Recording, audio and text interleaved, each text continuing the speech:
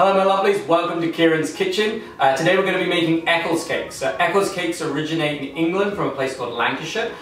They were one of my mum's favourite things to cook for my Uncle John. He could eat all 13 that we're going to make in one sitting. Let's not try that anyone at home. For us, it's a classical British dish that's usually served with cheese, but honestly, in our household we just use them as a sweet treat. Let's get started. Our first step is going to be making the rough puff pastry.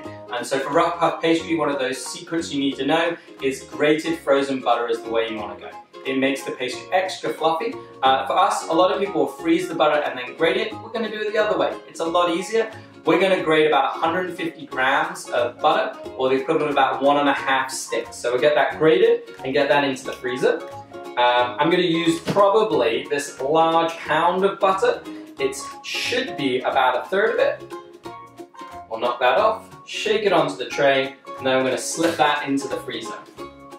While that's in the freezer, about 20 minutes, we just wanted to get nice and cold for us. We're going to weigh out our dry ingredients. So the first thing we've got is our all-purpose flour. We're going to do 220 grams, or about 1.5 cups. So pop that in there. We've also got 4 teaspoons of sugar, just a little bit of sugar going in there. And then we've got 1/2 teaspoon of salt, about 1.25 grams of salt in there for us. What we'll do with that, I'm just going to grab a fork. We're just going to mix that up, and then we'll go grab that butter. I've got my butter out of the freezer, it's nice and chilly. We've got our flour, and we put out our rolling mat. This makes it much easier for us to clean up a little bit later on. I've got my rolling pin. I've got a little glass of iced water that we're going to use to bring the pastry together. A little bit of extra flour when we get into rolling. So we're going to take all of our butter, which is 150 grams, dropped into our bowl of flour, salt and sugar. Be very gentle with your hands. We don't want to warm that butter up at all. Once she's in there, we're going to take a fork, so something again not to add any more heat, and just fold in that flour over the butter. So covering all those little grated pieces with a flour mix. And then we're going to gradually add water in. It should be about a cup's worth of iced water. So we'll get that going. We'll slowly dribble that in. A little bit of a time, we don't want to overwork the dough. So you're just adding enough water until it all comes together.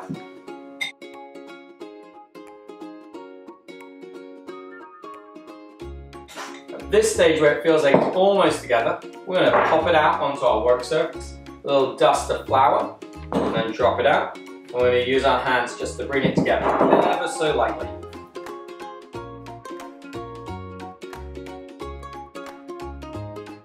When you're all done, the dough should just feel like it's holding together, and you should still see all those lovely flakes of butter. We'll get to rolling. Clear off your work surface so you've got lots of space to roll out. We're still going to need our scale, so those of you who are following along with the grams, perfect.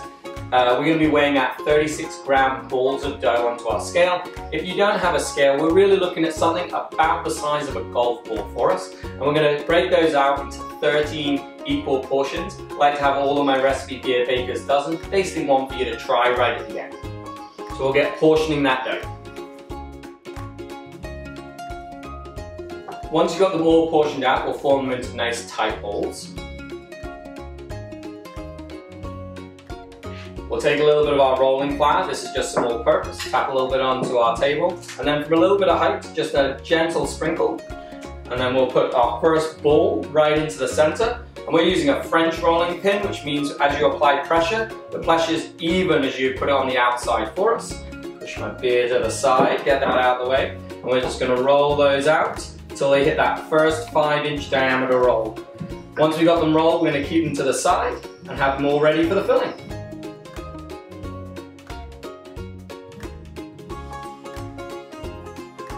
I've melted 1/2 stick of butter in the microwave. That's 50 grams.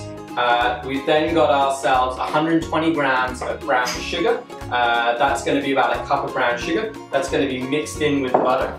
And we're going to add a bunch of dried fruits. So on the recipe you've got in front of you, you've got a whole selection of currants. So we've got dark golden raisins. I got some candied fruit here because I had some in my cupboard, some orange and lemon. If you don't have any of those things, you can just sub them out for any other dried fruit. Cherries, apricots, something you really love to go in here. Those fruits are going to work really wonderfully.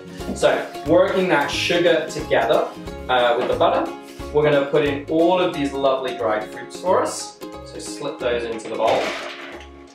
In you go. That off to the side. And then we've got our spices, so we've got a little bit of cinnamon, a little bit of ginger going in here. For us, that amount is about 1/4 teaspoon of each one, and it's somewhere around 1 gram of each one. And I've got about 1/3 of a nutmeg going to be grated up into here as well. Really love those flavors of nutmeg in sweet treats. So once that's all in, give it all a really good mix. So at this stage, your hand becomes your best tool. You're going to get our hand in there and just squish it all together. The last thing we want to do just before we add it to the mix is add our orange zest. So you might not have oranges, you might have lemons or lime, another citrus is really good. If you don't have any of those, it's totally okay. This just makes the recipe a little bit more vibrant. I'm using about half an orange zest in there. So last little mix, in it goes. And then we've got our wonderful bases. So we've already rolled this dough out. It's 5 inches round. We're going to plop it onto the scale as well. Turning our scale back on. And we're going to be weighing about 26 grams. So again, we talked about it being about the size of a golf ball. It's about half that size going on the inside for us. So sitting in there is about 26 grams for us. We've got a little dish of water off to the side. And we're going to wet the outside of each dish. And then pinch it together. So it's making almost like a pasty. Pinch the other sides together and just squish it like the ends of a mozzarella. Squish them down flat. And we're going to put them onto our work surface. We're going to repeat that for all 13.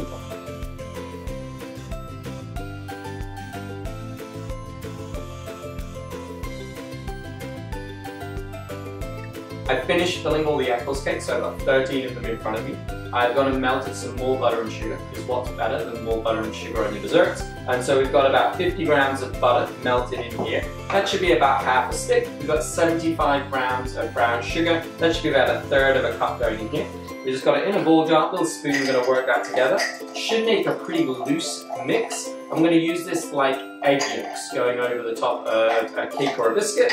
And so once we've got that, we're going to brush this sugary butter mix over the top of each one of our Eccles cakes. This will help this really rich caramelization that's going to happen when we go to bake them. And then our last thing we're going to do, we're going to need to score the tops. So just let some of the steam come out, won't let them explode. I'm going to put 3 little slits in the top of each and every one of them. Just cutting through the dough so you can see the inside dried fruits.